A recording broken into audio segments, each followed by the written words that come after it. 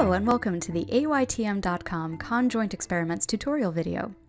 This video will show you how to leverage one of the most robust and sophisticated research methodologies, choice-based conjoint, to find the most desired combination of features for your future product, service, or package out of the tens of thousands of possible permutations. You can also use it to optimize your offering for prominent clusters of your target audience. You will learn the basics of the methodology, how to set up and launch the test, and how to interpret the data. Say you're a travel agency trying to come up with the most desirable vacation package. There are many attributes tourists will consider: destination, convenience of transportation, included food, drinks, tours, and so on. You could ask respondents to rate the importance of all these attributes using a ranking question type, but that will only give you a rough top-line picture without understanding what the optimal trip could look like out of all the possible combinations a tourist could enjoy. Choice-based conjoint takes in all possible attributes and options within each attribute, creates a dazzling number of unique combinations out of them, and asks respondents to choose one package out of several presented side by side on the screen. After going through several of such screens, the model gets enough information to learn about each attribute and option in comparison to the others. While respondents are making a few simple binary choices in a very natural experience, designed to mimic normal shopping considerations, the model considers the implications behind such choices, calculating individual utility scores for each component. Once the survey receives enough responses for the model to be satisfied, you will be able to see the importance of each attribute, the strength of each possible package, and the incremental value that each option adds or subtracts from it, allowing you to build and fine-tune your perfect product or service, or an entire product line. I'll show you how to use the intuitive, interactive simulator to interpret conjoint findings later in this video, but first let's determine which type of conjoint test is right for your purposes. We offer Conjoint Express and Conjoint Segmentation, which you can select here. Both will answer the main questions I described a minute ago, while Segmentation will help you to further understand your market. I recommend using Conjoint Express when you need to minimize your cost by asking respondents to respond to the minimum number of screens. Conjoint Express will give you real-time data crunching, which is nearly unheard of in market research. Real-time analysis means no waiting on statisticians or the application to work on your insights. We achieve this amazing performance by looking at the data in aggregate. Conjoint Express will learn about the preferences of your entire sample group, or a subset of it if you apply filters, but it won't be able to tell you anything at the individual level of each respondent. By contrast, conjoint segmentation is a more expensive option, since it will ask respondents to go through approximately twice as many screens to better learn their individual preferences. When a survey is finished fielding, it will take 5 to 15 minutes to crunch the numbers using the golden standard of the market research industry, hierarchical Bayesian modeling, and will arrive at similar results, but with a much higher confidence. It will also look into clusters of respondents for you and auto-magically identify different personas if such personas emerge from the data. Let's say we identify that male respondents hate pineapple as a topping on their pizzas, while females absolutely love pineapple. Conjoint Express will measure the aggregate numbers, which will end up canceling each other out, and report that pineapple as a topping was right in the middle and wouldn't move the needle one way or the other if you offer it. Conjoint segmentation, on the other hand, will show a similar picture at the top level, but it will also discover that there were distinct personas within the sample, and that these personas had very different preferences for pizza, and pineapple in particular, allowing you to fine-tune your offering to please both groups with different products on your menu. Luckily, the setup process of the experiment is identical for both types of conjoint tests, so you can choose either Conjoint Express or Conjoint Segmentation anytime, right up until you're ready to launch the survey. One of my favorite things about our version of Conjoint is that it's incredibly easy to set up and use. You don't have to have separate software, be married to a statistician, or have a heavy corporate research budget to pull it off. At the same time, it's every bit as robust and powerful as a classic manual research approach. AYTM conjoint tests can be added just like you would add any of our other question types. You can simply drag and drop it from the sidebar and add it anywhere you want in the survey. You can also convert an existing question into a conjoint question type. All you have to do now is fill out the list of attributes you want to test and the list of options within each attribute. In my example, I've added Paris, London, Venice, Cancun, Sydney, and other cities as options in the Destinations attribute. For vacation duration, I've listed 3 days, 7 days, and 10 days, followed by 2 weeks, 3 weeks, and 1 month. I always like to make surveys as engaging as possible for respondents, so I've decided to upload photos for each destination. It may be a good idea to upload photos of your product's packaging, logos, etc., if applicable. I've also decided to keep the destination attribute always at the top of my list by clicking on this anchor icon. This will apply to all possible combinations that will be shown to respondents, since it's logical and expected to show locations at the top of a vacation package description. You can also add an NA option. We've learned that while it doesn't affect the results too much, it's typically appreciated by respondents, since it gives them a way out from otherwise tough comparisons, and it helps the research model to focus on real choices by reducing noise. With the Pro Survey Authoring Package or a paid AYTM membership, we give you enough space to enter up to 7 attributes with 7 options each, or fewer attributes with a larger number of options. More than 7 is not allowed, because it'll compromise the experience on small smartphone screens. It also becomes exponentially longer to crunch the numbers beyond 25,000 combinations. As you approach the limit, we'll show a warning on the right side of the page, alerting you to the number of remaining or extra combinations, so that you can appropriately manage your design. Please don't hesitate to ping us if you need assistance in entering your options. If you are a savvy statistician and would like to look at the design sheet that our platform will produce for you, you are more than welcome to process and download it here to analyze on your end.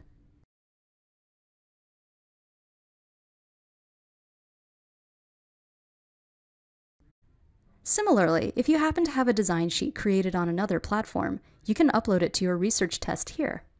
It's not required, but some researchers like to add prohibited combinations of options or promote combinations they want to test more thoroughly. You can collapse the entire block of attributes and options to free up some space in your survey once you're done working with it. The only remaining choice is to decide how many columns to show side by side on each screen. The more you choose, the fewer screens respondents will have to go through. On the other hand, every column you add increases the cognitive load and the amount of information every respondent will have to consider to make a choice. We highly recommend testing different options and trying to select the best combination on each screen yourself before choosing the final design of your test. This line below the experiment will tell you how many questions the test will take, how many packages will be tested, and the total number of possible permutations. You can combine the conjoint test with any other questions in your survey. As with any other survey, please test your entire survey carefully in preview mode and launch it as you would any other survey on our platform. To get the most reliable insights, we recommend that you run this research model with 750 to 1,500 completes.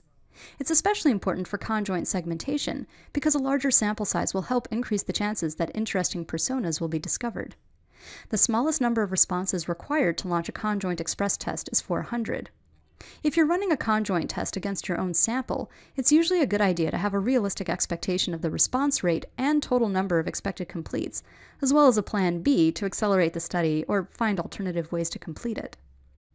Let's now look at the results and explore how to interact with your data visualizations and interpret your findings. Both Conjoint Express and Conjoint Segmentation come with a live simulator visualization built right into the stats page. Conjoint Express will populate it once there is enough information to build a model. Please pay attention to the warnings that will alert you if the sample size is too small for drawing conclusions. Conjoint Express will seamlessly update the findings every time new responses are available on the page. Since conjoint segmentation data analysis takes a few minutes to process, it will be initiated automatically only when the survey is fully completed and out of field. During fielding, once at least 400 responses are collected, you'll have an option to manually initiate the analysis cycle and see interim results, but we recommend waiting until the full dataset is available and analyzed.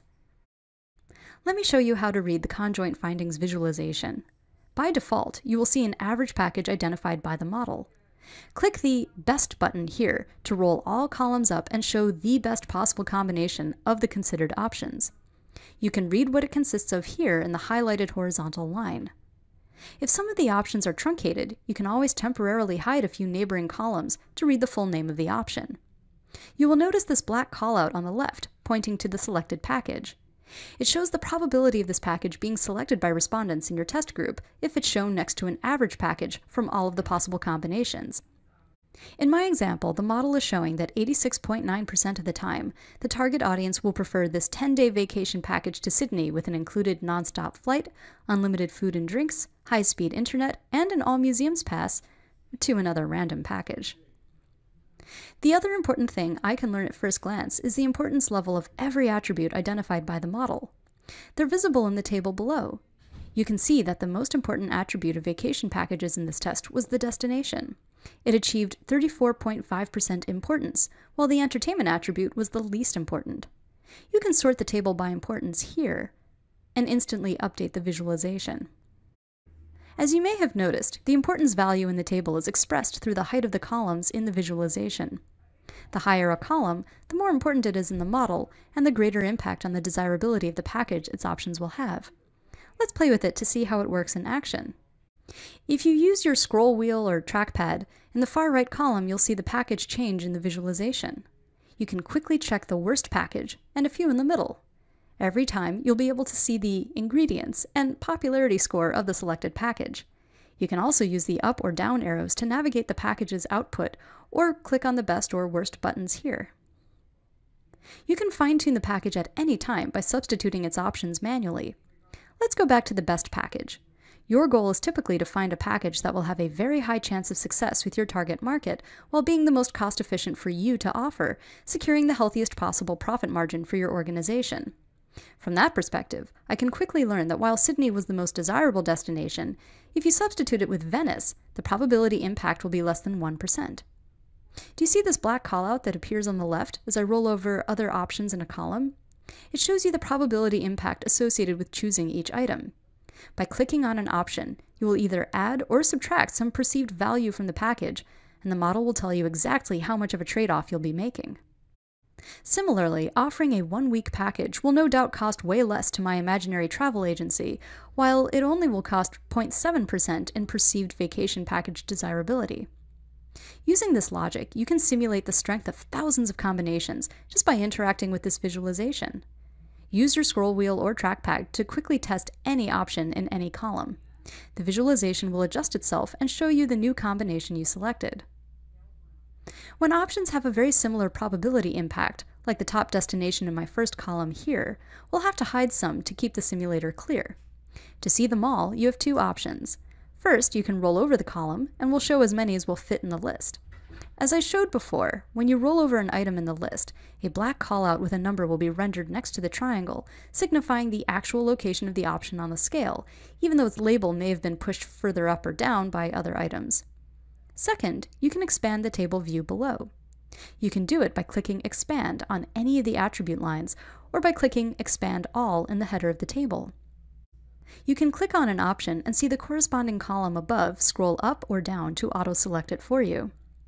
You get to see the incremental probability impacts for every option in the table, as well as the overall package strength and composition above.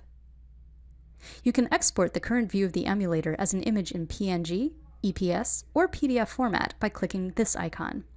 You can also get the 10 most desirable packages as a slide in your PowerPoint report by requesting it in the Export section of the sidebar. One of the most convenient things about conjoint experiments and other research tests on the AYTM platform, besides great interactive visualizations and ease of use, is that they're fully integrated into the stats page. This means that you can apply any combination of filters by demographics and/or traits and have the numbers recrunched in almost real time for you. You can see, for example, how perception of the tested attributes and options, as well as the overall package strength, varied between genders or among age groups. You could even select a subset of respondents, such as those who travel most frequently, and view their overall perspective on the Conjoint emulator. It's an infinite what-if engine, readily available to you. Everything I just showed you is applicable to both Conjoint Express and Conjoint segmentation tests. However, there is one other crucial feature available only as a part of the Conjoint segmentation test. Remember my example about pineapple topping on a pizza? While you can filter by traits and questions as much as you need, it's great to have a smart algorithm do this work for you as a part of the deliverable. The segmentation part in the name of this research experiment delivers on that promise. We'll automatically look at the results of the detailed conjoint dataset, respondent by respondent, conduct sophisticated cluster analysis, and our algorithm will connect emerging subsets of the sample with other relevant information we know about them, such as traits and answers to other questions in the survey. It's a live customer persona generation engine, which will label personas with a hypothetical name and a photo to make it easier to distinguish and navigate among them. Every person we identify represents a group in your sample with a different sense of value and expectations regarding the attributes and options you've tested. Some may have a stronger desire to fly to Paris and visit its famous museums, while others are more passionate about nightclubs in Sydney. In the spirit of the famous findings of Howard Moskowitz, there is no such thing as a perfect spaghetti sauce. Instead, there are many perfect spaghetti sauces, tailored to the tastes of subsets of the consumers. Here we give you an engine to approximate the most prominent personas in your sample group and show a package that is perfect for them, so that you can make an informed decision about diversification of your product line and making more people happy with it, rather than trying to optimize a single product for as many people as possible. An important thing to keep in mind here is that we're not operating in terms of clear-cut filters. When we list the gender, age, and other traits under a persona, it doesn't mean that everyone in this cluster falls within this description. It tells us, though, that these traits were more prevalent in this cluster, statistically speaking, and were best suited to describe the group. Another explanation or description of the persona may exist outside of the dataset, unavailable to our algorithm, so you may want to consider bringing everything you have into the survey. We're happy to assist if you're surveying your existing customers, for example, and would like to add your existing transactional background information into the experiment. The icons on top let you toggle between each persona and the cumulative sample here. You can hide and expand the persona description section to manage your screen space. And of course, you can export the findings for each persona separately. This control in the header of the table lets you switch between market share estimates, the default mode I used in this tutorial video, and raw coefficients, also known as conjoint utility scores, which are used to calculate the market share, probability impact, package strength, etc. You can think about market share as a relative mode, helping you understand the implications of swapping any option and projected performance of the package when compared to an average package. Utility scores is an absolute mode of looking at each option and how much power the model assigned to it based on responses. This concludes the Conjoint Express and Conjoint Segmentation Tests tutorial. I encourage you to play with the demo survey available on our site and read more about this research test in the Question Types section. Thanks again for watching, and feel free to ping us with questions or to set up a personal demo.